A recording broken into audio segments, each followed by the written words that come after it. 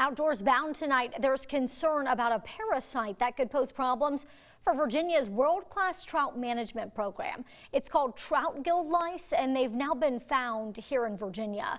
George Noliff of the Outdoors Bound team has been in touch with the Virginia Department of Wildlife Resources. He joins us now in studio. George, how big of a threat is this? Stoney, the short answer is we're still not sure, but it's something DWR is keeping a close eye on. How y'all doing, folks? Virginia has one of the top trout management programs in the country. That's why this is such a big deal. Now here's what we know.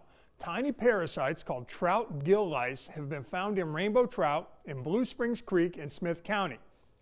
The good news, if you can call it that, is that wildlife biologists think the species of gill lice found only infect rainbow trout and pose little threat to native brook trout.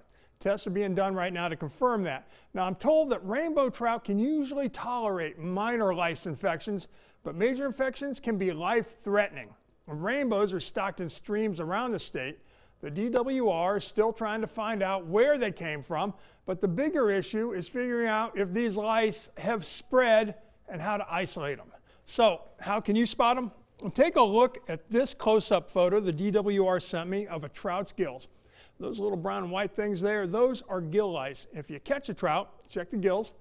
If you see them, DWR wants to hear from you so Virginia can maintain its top shelf trout fisheries. George, do they present any threat to people? No. Oh, good. They don't infect people. And if you catch a rainbow trout infected with these gill lice, they're safe to eat as long as you cook them properly. So that's the upside. That is some good news to hear. Thank you, George. We'll keep everyone posted when we get an update on that.